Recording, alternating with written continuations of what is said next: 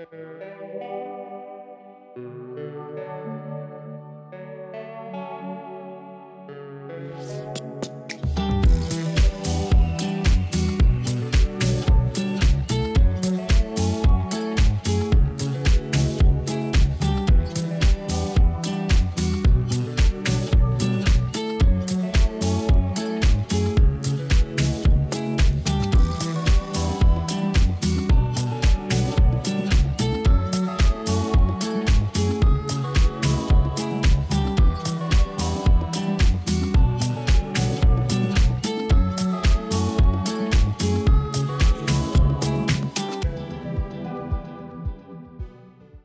I'm Ruthie. And I'm Hammer. And we are Two Get Outside. We're currently traveling the world for 2 years looking for a new place to live, if you guys don't already know. We spent a month in Egypt and we went to a ton of different places, but we spent a majority of our time in Cairo as my family lives there, so we wanted to spend a lot of time visiting family and catching up, being that I haven't been back in 10 years. What we wanted to do for today's video is talk about where you should stay in Cairo, how you can get around the city, some things that you can do, what the culture is like there, and why you're going to love it there. We're gonna try to keep this short and sweet and give you guys as much information as possible in this limited amount of time. Let's kick things off with where to stay. So for where to stay in Cairo, you have three major options. Giza, which is right by the pyramids, Old Cairo, which is by the Cairo Museum, Tahrir Square, some of these very famous places, and New Cairo, which is a very modern, bustling part, but it's not necessarily very close to all of the sites that you'll want to see as a tourist. Our recommendation is to stay in West El Balad. West El Balad is downtown, and I have personally stayed all over Cairo. My family lives all over, so I've had to travel to each part, literally dragged Ruthie to each part of Cairo so she saw everything. The one that's most near and dear to my heart is West El Balad, not just because my grandparents live there, but also because it's the easiest to get around from there. It's downtown. You can catch a go bus from there to Luxor, Dahab, Hurghada, any place that you want to go to from Egypt. It's just easy to get around from that one spot. And the Cairo Museum is there, Old Cairo is there, Khan Khalili and El Hussein, which is the marketplaces. They're walking distance from there. It's just really, really easy to get there. The only thing that's like a little bit further out is the pyramids, but you don't necessarily want to stay by the pyramids. It is a poor neighborhood and there isn't much to do there, to be quite honest. So if you want a view of the pyramids and you don't want much else besides that, then stay there. But what I would recommend is if you want to see all of Cairo and the environment as a whole, definitely stay in West El Balad. Getting around Cairo. There is a metro in Cairo. I'll just knock that off your list right now because pretty much everyone that we know that's from Cairo says not to use it. Uber and Careem are two really, really good options. Careem is like the Middle East version of Uber, so you can use that also. They're super cheap. They have a set price, so you don't have to worry about negotiating for a taxi or anything. Taxi also is a really good option if you don't have cell service or something like that, but then you have to work a little bit harder to negotiate for a good price for your taxi. Uber was our main mode of transportation when we were in Egypt, and just to give you guys an idea of like how much it was, from West El Balad to the pyramids, which is about a 45-minute ride, it was about $4 to $5. In terms of SIM cards, we actually got a SIM that gave us 30 gigabytes of data, 200 minutes in Egypt, and 50 minutes international calling, so we were able to call back home, and it was $25. So it's so cheap. The next thing we want to cover is the general culture, and culture is pretty general because it covers a lot of things. But what I want to touch on is food, the people, language, how you should act when you're in Cairo, and what you can expect from everyone else who's from Cairo. Yeah. So in terms of food, Egypt has a ton of amazing food, but you do have to know where to look for it. A lot of the places within the tourist centers may not necessarily be the best restaurants. They may not necessarily be the most authentic restaurants. There was that great Egyptian food, like fast food restaurant that's really famous. It's like a big chain. It's called Gad, G-A-D. That one has really great, authentic Egyptian food. Yeah, Egyptian breakfast especially, and it's really delicious, really authentic, and very cheap also. Yeah, we have a ton of recommendations in terms of food on our blog, so rather than rambling on about like which types of places to go to and get food, check out our blog. Just to give you guys an idea of like types of food that you should definitely get is kushari, tameya, which is falafel, fool. Fish is really, really big in Egypt, and grilled fish incredible, so delicious. If you can get it in Cairo, if you're going to Alexandria, definitely get it there. Also, mashi is really good. Mashi. And we got really spoiled because we got to eat all of his grandma and his aunt's cooking. Yeah. But mashi's really, really good. And the rice is especially special in Egypt. So definitely get rice when you're there too, because it does taste very good. And desserts. People in Egypt have a huge sweet tooth. So you can get kunafa, you can get more kunafa, you can get Amu Ali, you can get ruz bil laban. There's like a ton of desserts that I can say, but explaining them all here would take like a day. So just check out our blog. You guys will find more than enough information there. And one of the best bakeries is also in West El Balad. It's called El Abd. Yeah, right? El Abd. It is in West El Balad. This specific one has a ton of desserts there, and they're all super good. And they have these amazing cakes that they make especially for the holidays that are like really big, and they're like maximum equivalent to like $10 US or something like that. They're so cheap. In terms of like eating a meal, just to give you guys an idea of how much it costs, we just got all that breakfast for how much? Really $4. And all of this Coke right here in our hands was $2. $2.50. Welcome to Egypt.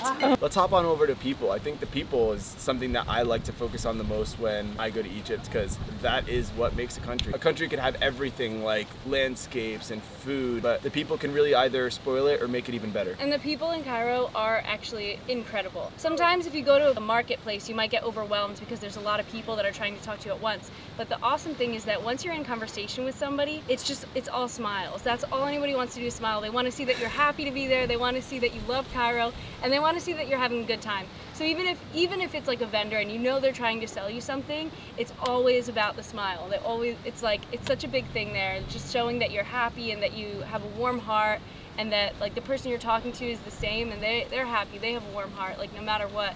It's a really, really cool environment to be in. In terms of what to wear in Egypt, for guys it's pretty easy because you don't necessarily have to cover up anything as long as you're not going into a mosque. If you're going into a mosque, I definitely recommend to wear jeans, and you can still wear a shirt. As long as you cover your knees, you're good to go and you can go into wherever you want to. For girls, especially when you're in Cairo, this doesn't necessarily apply to the whole country. I'd recommend wearing long pants or skirt and something that's not super form-fitting so that, you know, your butt's not out or like showing or anything. And then also, especially when you're going to religious places, you want to make sure you have a jacket with you to wear as like long sleeves, and a scarf so that you can wrap around your head. If you don't have all those things, the mosques are really, really great there. They give you like a robe that you can wear to cover everything in case you don't have it, and it's nothing to be embarrassed about. In this mosque in Old Cairo, I wasn't prepared to go there because I didn't know that we were going to go there that day. I surprised her. Yeah, a lot was going on at once. So I had short sleeves, and even though I had a scarf to wrap my hair in, I didn't have anything for my arms. They have these robes there that you can just put on so that you can be respectful when you're there, and it's nothing to be ashamed of. I was definitely embarrassed at the time because I was like, oh shoot, I'm being so disrespectful. But it's really like they understand that as tourists, we're not always going to be prepared in that way. But in general, walking through the streets, as a woman, you're going to get a lot less attention if you are covering yourself up more. It's not that difficult, and people worry about the heat a lot, and they're like, oh man, I have to cover up, but it's so hot. But especially in Cairo, even when it was like 90 degrees Fahrenheit, I didn't notice it that much. And I would wear just like a long flowing skirt and a nice shirt, and then I would just bring around a jacket and a scarf just in case we'd go somewhere, and it was no problem at all. If you do wear less, it's okay, but people will be staring at you a lot more, and you're gonna feel a lot more uncomfortable. Okay, quick second. Hey, we're gonna be posting a lot of videos about Egypt and travels from all over the world. Right now we're actually in Turkey as we're filming this, so you'll get to see a lot of Turkey videos. So like and subscribe if you want to see stuff like this from everywhere around the world. All right, Shisha's huge in the Middle East. You'll find it in literally any Arab-speaking country that you go to. We're currently in Turkey. It's here in Turkey as well. My personal favorite is in Egypt. I think they just prepare it super, super well, and it's definitely way more affordable than anywhere else in the world. I think it's about $2 US. Shisha's pretty much like hookah, like water vapor. You could get a bunch of different flavors. You can get it prepared in a lot of different ways depending on where you go. On the cheaper end, you get it for $2 to $3. On the more expensive end, you can get it to $5 to $7. And what makes it more expensive is they might put the tobacco in a big fruit like a pineapple or an apple or whatever fruit that you decide, and then they put the tobacco inside, and it just makes smoking it a lot better because it keeps the juices in. Other places will put ice in it, so that way the smoke is a lot smoother. It doesn't affect your lungs as much. Shisha is definitely something that you cannot miss when you're in Egypt. So we have a ton of recommendations. Check out the blog if you want to know more, but shisha, definitely get it. And also tea and coffee are huge in the Middle East in general, and especially in Egypt. Coffee, a lot of times they'll serve as Turkish coffee. Turkish coffee is just a really dense, strong form of coffee, and it comes in a little espresso size. Tea is even more popular, I think, than coffee. You can get tea literally anywhere, and it's the cheapest thing. It's cheaper than water. When you go to a restaurant, you just order some tea, and it comes in this nice little size glass. It gets hot, and you get sugar in it. You never have your tea without sugar when you're in the Middle East. Always put some sugar in it. Yeah. General cost of living in Egypt, super cheap. In general, whatever it is that you buy in the US, it's going to be cheaper in Cairo. Just to give you guys an idea, we spent a month there, and we went to Luxor and Dahab. We kind of balled out in Cairo, and we spent about $1,200. So about $600 per person for a whole month in Egypt. Hostels also are pretty cheap there. Our friends who visited for, I forget how many nights it was, they booked 10 nights in West Beled, and it was about $200 US for one room with 2 beds. So $100 and a for bathroom. each person. So it's not like a hostel room, it's actually like a hotel, and it's in downtown West Beled. So pretty solid. In terms of sites, the sites don't cost a lot of money. This is pyramids, Cairo Museum, Old Cairo, everything. And then Khan Khalili and the markets. So many things are just free. Yeah. Unless it's a museum ticket or like the pyramids ticket, pretty much everything is negotiable. The Nile cruises, we got it for 15 pounds. No, 10 pounds a person for a 15-minute cruise. That's around the Nile.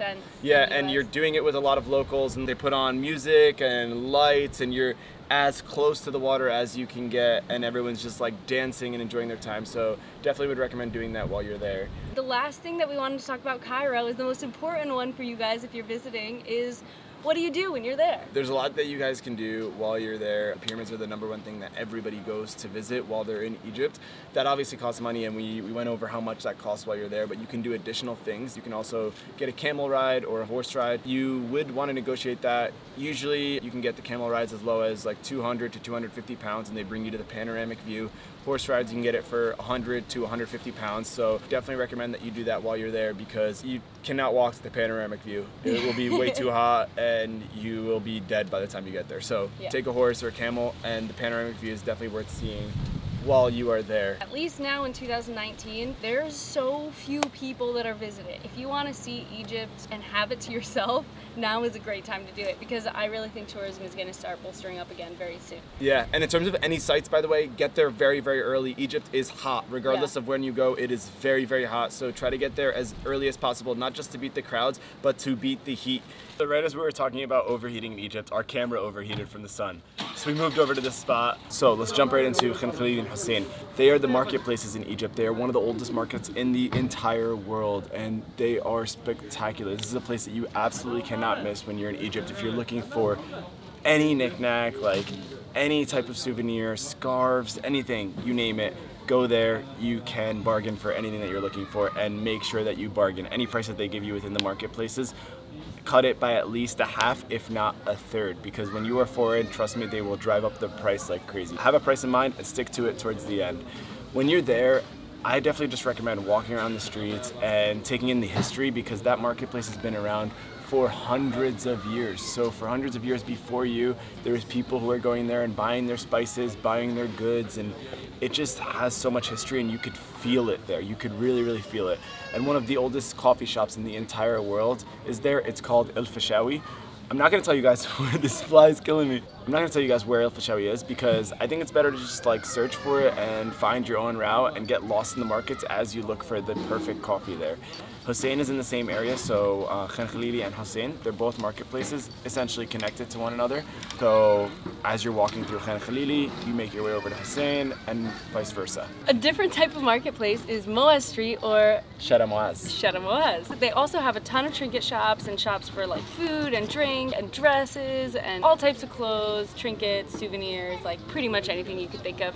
But it's so much more of just like a fun, chill cafe spot. So when you walk around, it's super crowded, and it's situated in a really, really old part of town, just like Khalili, except it is so much more vibrant, full of people walking on their motorcycles, even driving, and there's so much going on, and it's a great spot to just go grab some food, grab some coffee, have a shisha, and just relax with your friends. You could stay out there until like 6 o'clock in the morning. Swear it never sleeps there. People are out and about and like yelling and talking and laughing all night long. It's less touristy than Khalili and Hussein, so if you're looking for something more local, definitely go there and check it out. The next thing we want to cover is the Citadel. The Citadel is incredible. It is huge. It's a massive mosque on top of a hill, and once you're there, you can see Cairo. You can never see Cairo clear as day because there is always smog above the city, so sadly, it is the best view considering the smog.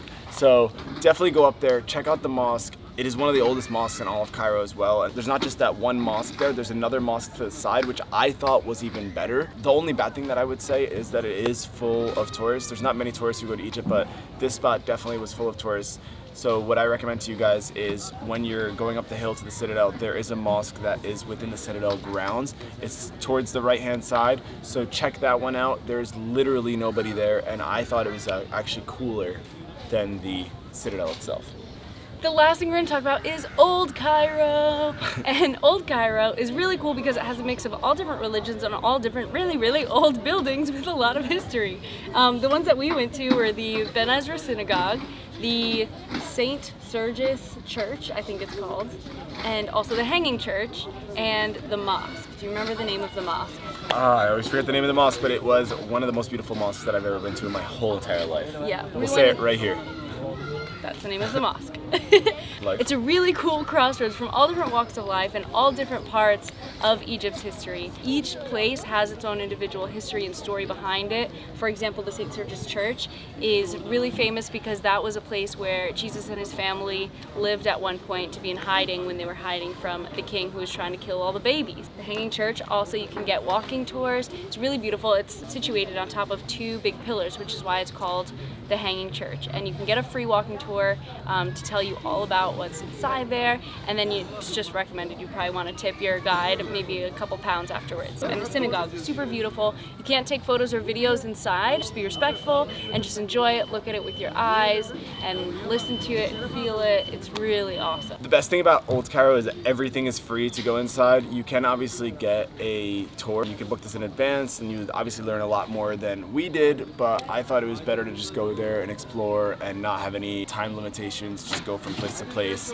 and try to learn as much as we can beforehand and also while we are there. The last thing that we're going to cover in this whole video is Riti's favorite part, the museum. The museum! I'm not a museum person. As someone who's not a museum person, I actually wish that I could have stayed all day there. That museum is chock full of all types of history. Everything in there is just so cool to see. They have the actual things there, like everything from the past, like all the crazy cool statues. There's just so much history there. And the best part really is, all right, so mummies are cool, right? And you think it's gonna be like, oh wow, I'm gonna see some mummies, but like you can actually see the hair on Ramses II or something. Yeah. Like these really famous pharaohs, like you could see their hair and you could see their skin and you could see what they looked like almost. It's just freaky. Dead people scare me, but this actually didn't scare me that much. And you're not supposed to take any videos in there. Some people sneak videos, and don't be that person. Going in the museum makes imagining the history and everything in general like a little bit more tangible because you're seeing it all in front of you.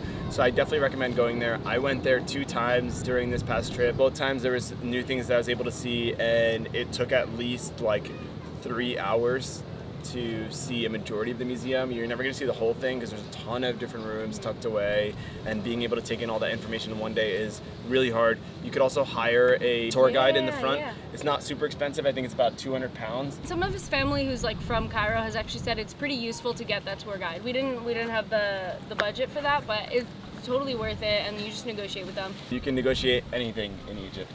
So I think that's it. Yeah, I mean, there's a ton more that we could speak about in terms of Cairo, and I hope that we're not missing a bunch, but I hope that this gives you guys enough information to plan your trip and gives you guys all that you need to have the best trip possible. We love Cairo, we love Egypt in general, and we can't wait to tell you about all the other places that we visited, but we hope this helps you with Cairo. Alright guys, we're gonna enjoy the beach and Antalya for now. Hope you guys enjoyed this. Be sure to like and subscribe and follow along our adventures if you're interested in seeing more tips and tricks and guides for other cities. Peace. Peace. Bye, Ruthie!